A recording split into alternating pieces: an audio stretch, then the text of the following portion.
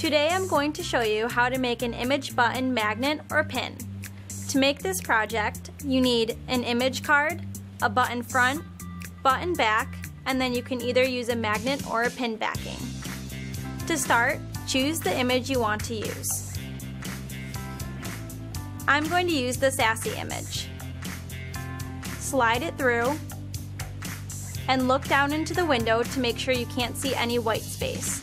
When your image is lined up, firmly press the lever on the right, and your image will pop out. Remove the card and place your image to the side. Take your button top and hold it like a bowl. Place it in the button holder, and then take your image, turn it upside down, and place it inside. Next, take your button back and decide whether you want to use a magnet or a pin. If you're going to use a magnet, simply peel off the adhesive, hold it like a bowl, and stick it on the back. If you're going to use the pin back, pick up your pin, open it, and as you're holding it like a bowl, slide it through the right,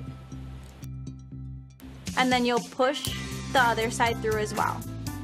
Close it to lock it in place, line it up, should be going straight across, and press it into your button. When you pick it up, press it firmly together and you should hear it snap into place, and voila! Your button's complete.